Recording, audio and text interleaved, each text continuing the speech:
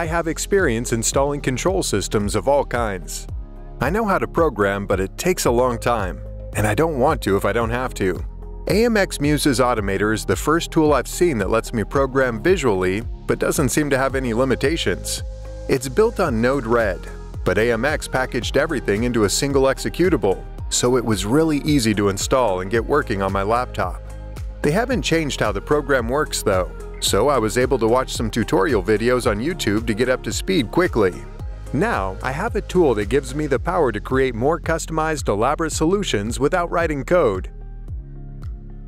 I've programmed AV systems using netlinks and control systems from other manufacturers, but most of my coding experience is in Java. With Muse, not only can I write code using Java thanks to Groovy support, but I could use my own IDE to create it. There's a Muse extension for VS Code that provides a nice visual way to manage loading scripts and control connections to the Muse hardware.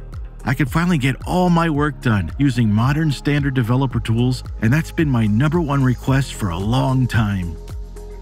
I spend a lot of time coordinating our developers and our AV programmers to facilitate the delivery of AV control systems. Muse is the first and only platform that allows me to use all the resources on our team to help with our AV control projects. Now, when our Python developers create drivers, those drivers can be used by both our AV programmers that write code and our field technicians that are using Automator to configure systems without writing code. And, for the first time, our JavaScript developer can create drivers as well. Our driver development team just grew by 50%, and I didn't have to hire anyone. This is what makes AMX MUSE so good for our business, and such an improvement over how we've done things in the past.